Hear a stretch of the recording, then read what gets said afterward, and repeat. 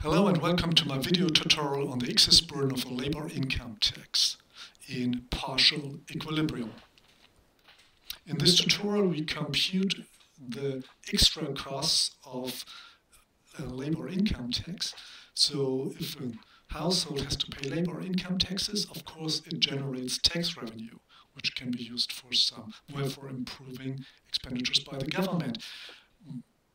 But the welfare loss, the utility loss to a household, to a wage earner, to a worker, is much larger than the tax revenue, and which is basically explained by the substitution effect. As the net wage goes down, he works less and can afford less consumption. And we will measure the substitution effect, and the total welfare loss minus the tax revenue is called the excess burden, or the deadweight loss of labor income tax. And this excess burden, well, it's going to be dramatic for the United States. So we compute that it's approximately $1,800 for the average wage earner in the US. Now, if you think this is a lot, then you should pity countries like Germany or Belgium, where this excess burden, the deadweight loss from a labor income tax, is about twice as high than in the United States. So this particular application here is taken from my book Public Economics, section 5.31, and I will use the slides from my book that are available publicly from my homepage. So you can download it from my homepage as you like. So let's get into the slides in next.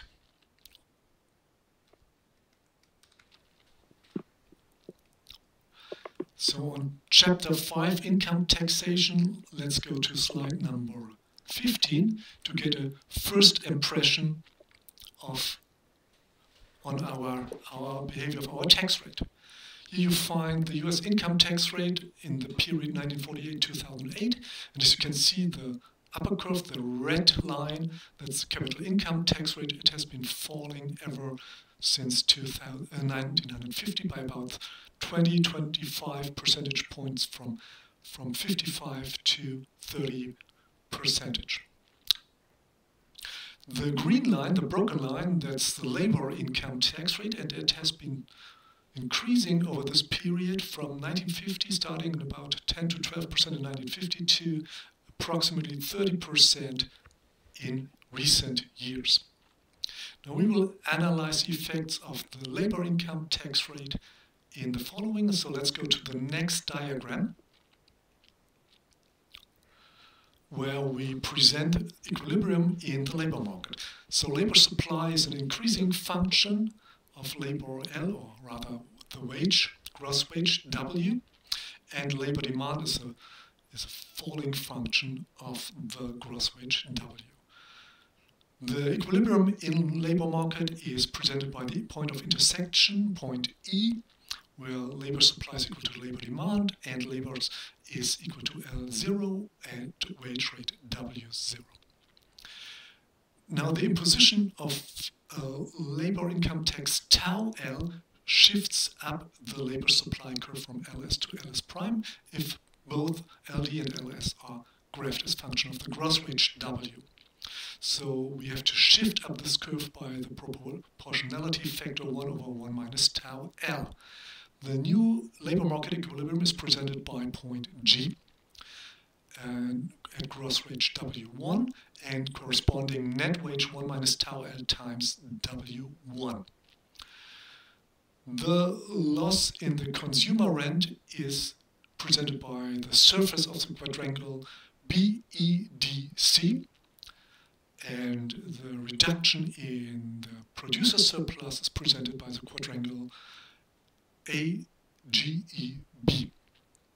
Now, total welfare loss can be measured by the colored surface. The tax revenue amount to the surface of the rectangular AGDC, which is simply tau L W1 times the labor supply L1. So it's a yellow rectangle, and the difference between the two, that's our excess burden, and it's measured by the orange triangle GED. Now let's analyze this closer in another diagram, and we simply assume that the labor demand curve is flat, is horizontal, parallel to the labor L, so that the gross wage remains constant at W0. This makes our analysis a little bit simpler. But also the labor supply, of course, is a little bit more elastic than the labor supply, demand, sorry. So this brings us to the presentation in the picture on slide 25. Here we graph the budget line of the household as a function of labor. So we assume that the household has an exogenous income of I. So even if he doesn't work, so labor supply is 0, he will receive the labor supply amount of E. So that's why I just move the cursor here right now. With increasing labor, the total income increases with the wage rate W0. And we find the utility maximization point at the point where the indifference curve U0 is tangent to our budget line. This is at point A. Notice that our indifference curves are upward sloping because we graphed everything as a function of labor and not of leisure time, as we might be used to. So if labor increases, let's say, by 1 hour per week, we want to get compensated by higher income which we spend on consumption, so to remain indifferent and at a point on the indifference curve U0. We assume that total income is spent on consumption, so equally we could have put consumption as our argument on the ordinate. Now let's look at the effect of a change of a position of a labor income tax. So therefore the budget line shifts downward or rotates downward, and of course we get the same exogenous income which allows us to afford consumption at the amount of I, and we get the new equilibrium point C where the indifference curve U1 is tangent to the new budget line. In this illustration we can distinguish income effects and substitution effect. So for given wage rate W0, our budget line would just be parallel to the old one, and so we have the income effect as a movement from point A to point B. Now when we also take into account the change in the net wage to the reduction by minus tau LW0, we have the substitution effect, which is a movement from point B to point C. Now in this graph we find the utility loss. We can identify the utility loss by the vertical difference between point E and D, the vertical difference between these two lines, the budget line and the parallel shift of this budget line, which is simply the equivalent variation. So this is the amount that we would pay the government if it does not impose a tau and an income tax rate tau L. We would not pay any more than the equivalent variation because this would reduce our utility. So this is the maximum amount that we would pay the government not to impose a tax. Now, where do we find tax revenues? This is simply the difference, the vertical difference between the old budget line and the new budget line. So everything that we cannot afford, of course, is taken away from the government, which is the distance CE. This is equal to our tax revenue. So if we compare the tax revenue CE to our utility loss DE, we find that there's an excess burden, a deadweight loss DWL, which is the distance CD. and that's what we want to compute next. Now, as you can see, the distance CD only stems from the substitution effect. If the substitution effect were 0 and we would stay in point B, there would be no excess burn, there would be no welfare loss. We would pay the vertical distance to our budget line in terms of tax revenue, and this would also be equal to our equivalent variation. But because of the substitution effect, and just because of the substitution effect, there is an excess burn, so we have to compute the excess burn with the help of the substitution effect, and therefore, of course, we have to compute how our Higgs'sche uncompensated labor supply changes as a consequence of the change in the net wage. So we basically can compute this with the help of an elasticity, which is the elasticity of the compensated labor supply with respect to wages. We can, in our diagram here, if we look at the new equilibrium, point C here, with labor supply L1 equal to the compensated labor supply H1 and the utility U1, we can derive what's happening if the wage rate increases to W0. Then our labor supply L0, our Marshallen labor supply, goes up to L0, presented by point A, and our Higgs'sche labor supply goes up to point B, to H0. So you can see the Higgs'sche labor supply is more sensitive to a change in wages than the Marshallen labor supply. Of course, we do not get higher. We do have to go. We get in compensation, meaning, of course, that we do not have the income fact here, and therefore labor supply, Higgs'sche labor supply, is higher.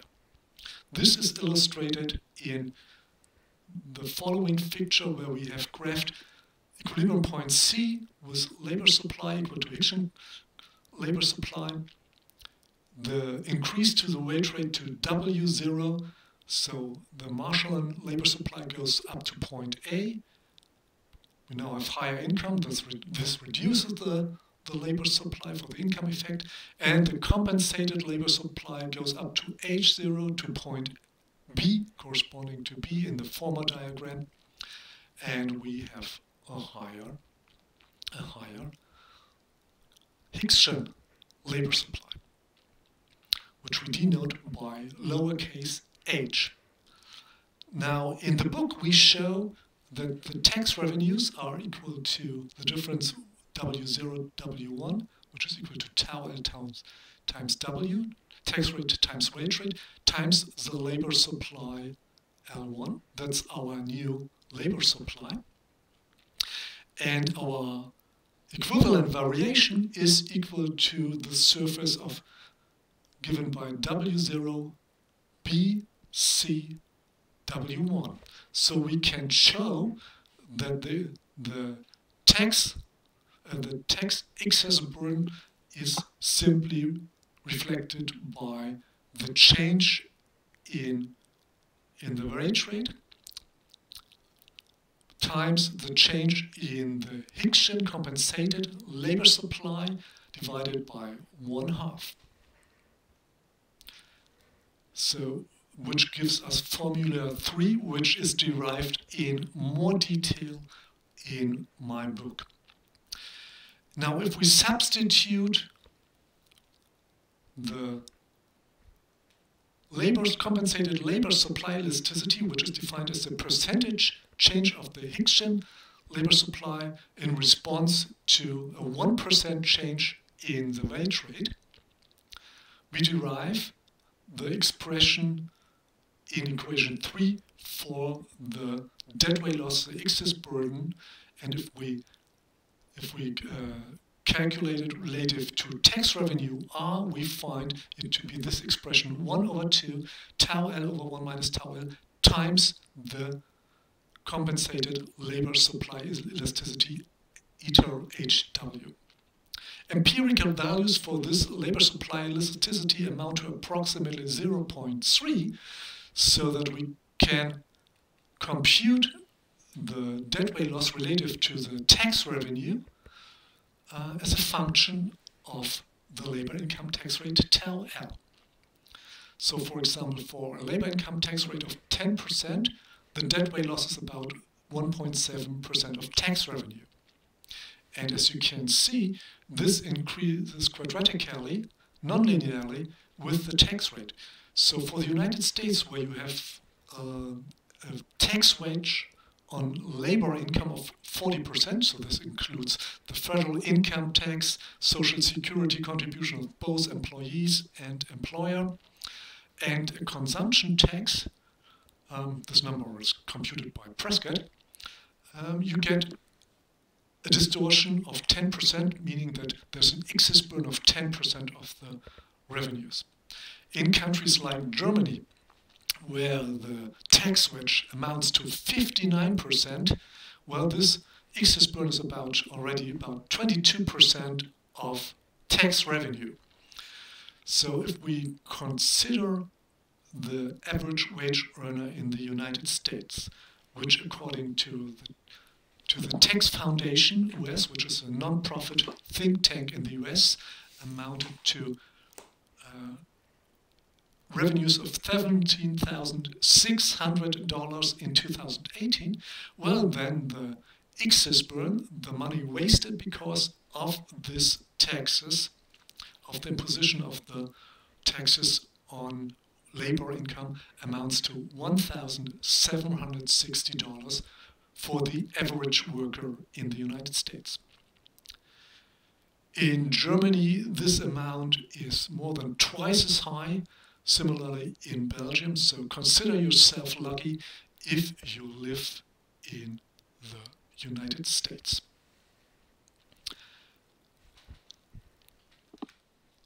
So in this simple, this partial equilibrium analysis, we have derived that in the United States, about $1,800 are the deadweight loss and excess burden for the average worker.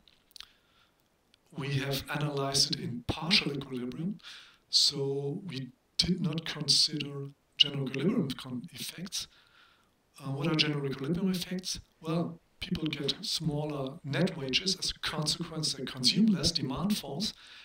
And as demand falls, firms reduce the labor demand. So this is a general equilibrium effect that we have not considered here in our analysis, but which we will look at in the subsequent analysis of the next video. And in the third and final video, we will look at the computation of this effect with the help of a computer language, either MATLAB or Gauss, as you prefer.